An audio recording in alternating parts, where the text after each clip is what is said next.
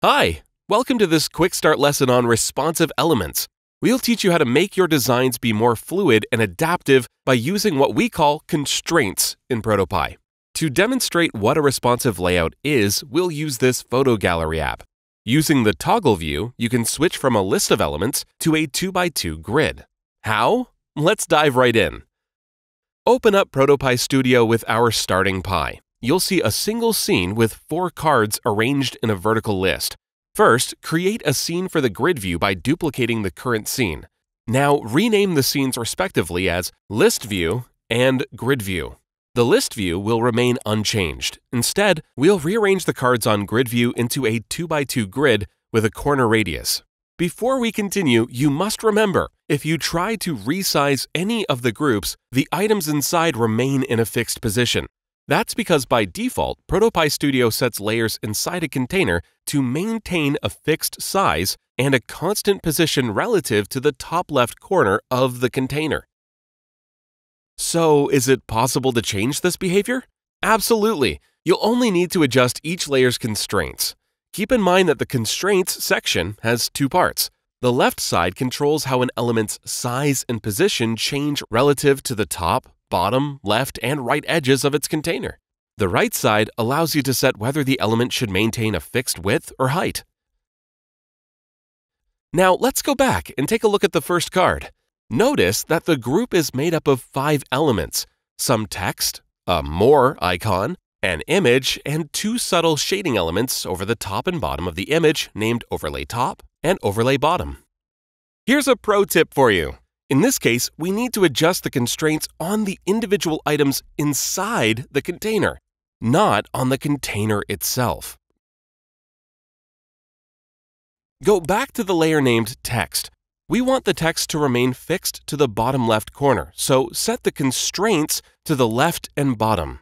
And also, we don't want the text to change in size as the container is resized, so make sure to leave Fixed Width and Height selected. Have you got it? Let's move on to the More icons constraint, but this time fixing the position in the top right. The Overlay Top layer must remain fixed to the top, but also to stretch and match the width of the container.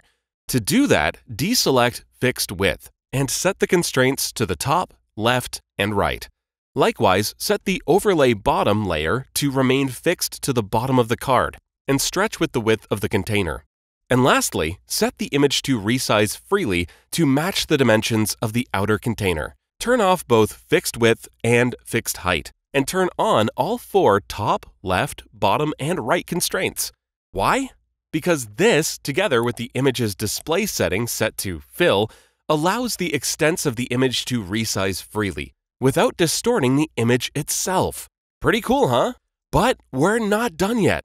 To make the grid view version of the card look better, let's apply rounded corners. Turn on clipping on the card 1 layer to set the card's radius to whatever we like. By doing so, the overflow will also be hidden. We'll finish our setup by applying all the same constraint settings to the remaining 3 cards. Ready? Set? Go! Once that's done, change the toggle state to reflect the grid view setting. Under the Header group, you'll find another group called View Toggle. Go ahead and expand that group. Then, change the opacity of the grid icon to 100 and the opacity of the list icon to 30. And set the position of the layer named Selected to 44. This is where the best part comes in. To animate all of the cards, we'll use a powerful feature in ProtoPie called Smart Jump to automatically animate between the 2 views. We promised this would be easy, right? Add a tap trigger to the View Toggle layer. Now, add a jump response. Then select List View Scene and leave the default Smart Transition option selected. This will tell ProtoPie to automatically animate matching layers between scenes. Let's preview the scene and try it out.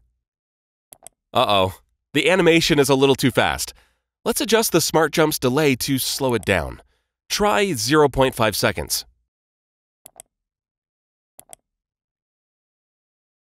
Now go back to the list view scene and add the same jump transition. Add a tap trigger to the View Toggle layer, then add a jump response, and select the grid view scene. Like before, leave the default Smart transition selected and change the duration to 0.5 seconds. Let's preview it one more time. Voila! You should be able to switch back and forth in between scenes with ProtoPie auto-animating all of the cards between the views. Good job! Now, this part is optional, but let's try to make a pixel-perfect transition. When you slow down the playback speed, watch the corner radius. Do you notice it isn't very seamless? It's because the containers in the list view are not set to clip sublayers, so it leads to an instant change in the corner. Another pro tip! To fix this, simply enable the Clip Sublayers option of the containers in the list view. You made it! You can now make your own responsive designs in ProtoPie. By using constraints, grouping, and container clipping, elements can easily adapt to changes, and, as a bonus, you can now use ProtoPie's Smart Jump to automatically animate objects in between scenes. See you in the next one!